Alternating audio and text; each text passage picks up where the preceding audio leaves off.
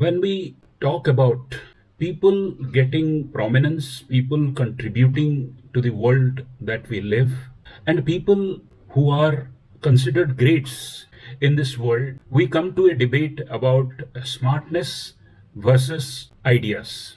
Since time immemorial, the recruitment process, the promotion process, choice of rewards, asking people to occupy positions of authority have always been tested on the basis of their smartness. What is smartness? Smartness is about taking and internalizing information, understanding them, analyzing them, appreciating the nuances, and coming to a conclusion if an SOP is provided or if it is asked to do a certain algorithm to arrive at a specific course of action. IQ, EQ, or intelligence, which are considered components of smartness, are measurable, are observable, and are controllable. Who are those representatives? Scientists, explorers, writers, creators, painters who have made the difference. Let us take a few examples. One of the names that comes to mind when we speak of smart people is Einstein. Of course, Einstein had the smartness to understand the mathematics and physical laws, to understand and how planetary motions of Kepler work, but he brought the larger thinking. Speed of light is the ultimate that could be achieved. Nothing can go beyond that. A new idea which is not limited by the smartness of understanding, analyzing, and giving us out. Let us take, for example, Mahatma Gandhi. Mahatma Gandhi understood what is the politics that is going on, how British is exploiting the Indian situation for commercial gains and playing one against another, how untouchability is an economic curse. But he had the idea of bringing in non-violence, coining new words, mobilizing people. Some of the world's greats, and especially people who wants to make difference, have to be people who are not just people of intelligence or smartness, but they must be intelligence, smartness plus something, which is concluding into the realm of ideas. Pluto was once traveling and he saw on the seashore a few sailors were fighting to get control over the helm of the ship. And he came back and wrote that while ordinary people think that they are intelligent enough to control any ship, a good sailor has to be good own craft. That is, he must have his own smartness and intelligence. Plus, he must have the idea of the winds and the stars, idea of the waves, idea of the people's strengths to take the energy out and give a direction. So there are many things which go into processing of information, but one has to have the idea of where exactly one is heading.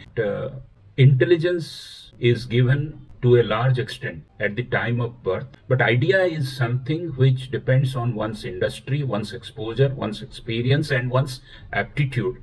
Essayist Paul Graham, in one of his very recently published essays, says that there are 4 or 5 things that we must do in order that our smartness have a larger context and has more contributing quotient inside it for the society that we live in. The first thing that we require to grow beyond smartness is to have a obsessive interest.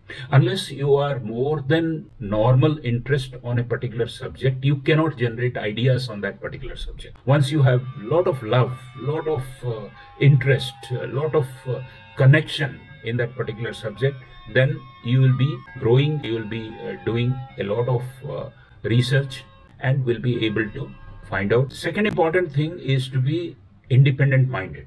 Now, if you are stuck with the old mindset, then you will only be doing incremental improvements, which is nothing but being a little more smart. To be a man of ideas, you must be able to travel in a completely different path, as I told about Einstein, or as I told about Mahatma Gandhi. You take any other leader, whether they are in political space, whether they are in scientific space, whether they are in artistic space, they were willing to be independent minded and explore new things. Third important thing is picking up interesting projects where you will have the association and the research, connections and networks to develop ideas, to get ideas from others to improve upon, which we call idea of ideas. And there are a set of mundane things, like for example, working hard. Working hard never gets out of fashion. Second important thing is that maintaining your youthfulness. New ideas are associated with the energy and the ability that comes to human beings during one's youth. And after youth, it is told that people get old, they get fossilized, their minds become obstinate. But actually, youthfulness is something that is associated with having good health, having no liabilities, so that one can take new paths. There is a famous saying that teaching is the best way of learning. So if you want to actually generate new ideas, you must do a great deal of writing, speaking, and teaching. Last but not the least, always examine yourself whether you are working on that small delta, which is the difference between smartness and new ideas. Even if you do a very small thing, such as giving a lecture or writing an essay, whether you are bringing something which to your own ability and own mind is contributing something which is a new idea. Now, this gap between smartness and ideas is an interesting space. Smartness is achieved by many of us. Going from smartness to ideas requires a few steps, requires a few journeys, requires a few associations, requires a few projects, which probably will be extremely interesting. And I'm sure all of you will be greatly benefited by exploring that space between smartness and ideas. Thank you very much.